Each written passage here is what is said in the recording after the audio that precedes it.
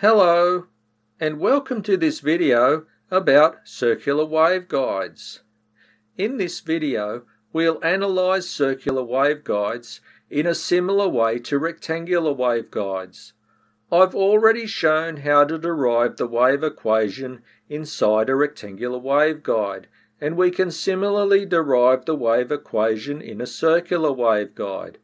The circular waveguide has different boundary conditions, and we'll use these boundary conditions to find an exact solution for electromagnetic waves in a circular waveguide. So the first thing to do is to change the coordinates from rectangular to cylindrical coordinates, which is more natural for a circular waveguide, which has the shape of a cylinder. Its boundary conditions are now E being 0 at any point r away from the z-axis of the waveguide, and the angle phi passes seamlessly from 0 to 2 pi and then back to 0 again. And here's a cross-sectional view of the waveguide showing the polar coordinates that we're using for the cross-section, and the variables we're using are phi for the angle and rho for the distance from the centre called the radial distance. So now we'll expand the first vector calculus equation out into cylindrical coordinates.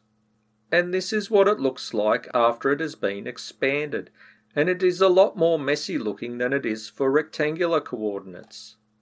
And then we can expand out this operator contained in the brackets, so that the variable e is fully incorporated into this equation. I'll just rewrite this equation at the top of the screen here. And the second derivative of e with respect to time is this. Since we are exciting this waveguide with a sinusoidal signal with angular frequency omega, then we can make this substitution to get this equation, which can be manipulated to be this equation. And this equation describing h can be derived in a similar way. I'll just rewrite this equation up at the top of the screen here. We can define E to be made up of these three equations multiplied together. We say that this equation is variable separable because the functions of these variables can be separated out into their own functions. This is because the waveguide can be described symmetrically in cylindrical coordinates. So now we can start to evaluate this differential equation that we've abbreviated to dE. And to do this, we'll substitute this equation for E into this dE. I'll just write these equations at the top of the screen here. We'll make this substitution and solve it piece by piece. We'll start on this first part of the equation. We'll start with this small piece of the equation circled in green. We'll substitute this big expression into it here. Functions p and k are constant compared to the differentiating variable and are taken out of the derivative like this. We'll use slash notation to keep it simple to write. We'll use the multiplication rule to get this expression. And finally we'll expand the brackets to get this expression. Now we'll evaluate this second part of the equation. We'll make this substitution. Functions r and k are like constants compared to phi, and may be taken out of the differential like this. We can write it out in d notation like this, since there is only one differentiating variable. We can rewrite it out in slash notation to make it easier to write. Then we can simplify the fraction to get this equation. The z variable is the easiest one to do. We'll make this substitution. We can take the functions r and p outside of the differential, since they are constant with respect to z. We can then rewrite this out in slash notation to complete the calculation. So now we have these four equations. We'll pack them up together to give us this equation, including the time differential as well.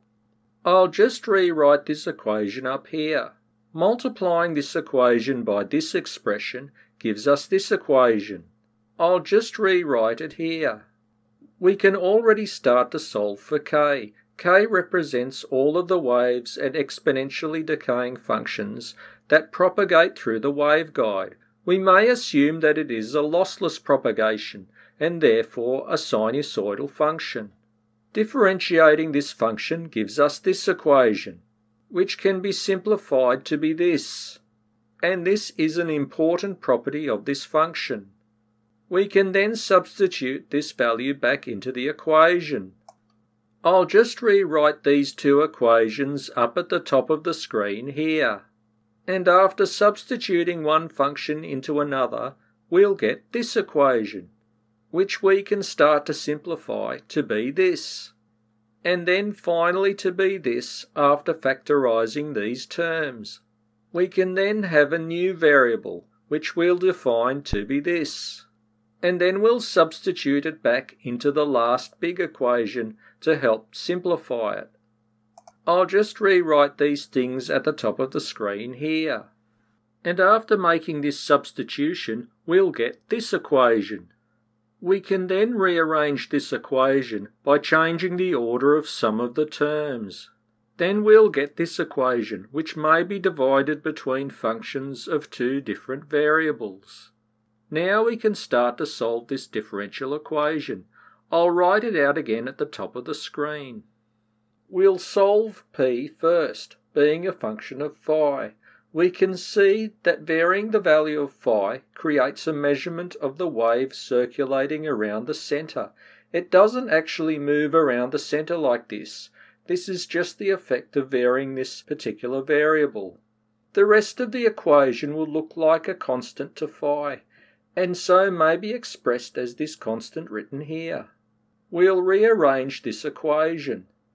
Then we can solve it getting a sinusoidal function. This is a good way of expressing the solution as the sum of cosine and sine functions. We can then substitute this constant back into the main differential equation, which will give us this equation in terms of ρ. So now to solve this equation, and it is a function of ρ, which is the value of the electric field as it moves away from the centre of this waveguide. This is a Bessel's differential equation, and so can be solved using the Bessel's functions. So the known solution to this differential equation is shown here, with special functions j and n, with constants c0 and d0. These are all of the functions that we've found already. We can combine them by making this substitution. And so we'll end up with this large equation here at the bottom of the screen, where it will fit. More work must be done on this equation, like to find all of the constants, which we'll do in the next video. So I hope that you have liked this video and have felt that you have learnt something from it, and has helped you to master this difficult subject. Please click like and subscribe if you did. Please leave all of your thoughts and ideas in the comments, and thanks for watching.